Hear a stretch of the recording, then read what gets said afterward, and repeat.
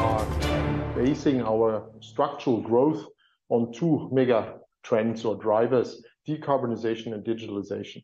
They are both very, very supportive of the business environment, despite the consumer-related weakness in some markets.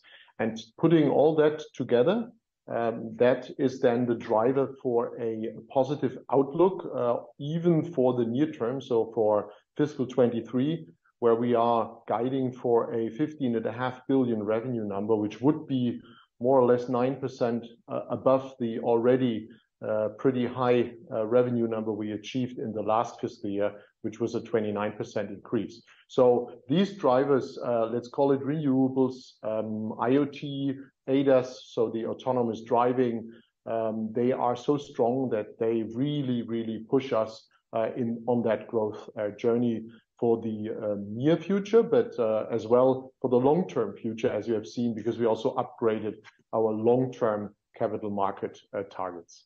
Let us look at the demand situation and supply situation, because clearly the chip industry has seen a lot of bottlenecks. So where do you still see scarcity in certain chip markets, and when will that be resolved? Yeah, so we basically can characterize it in the following way. It's a bifurcated market. You have very strong demand still in everything which spells power.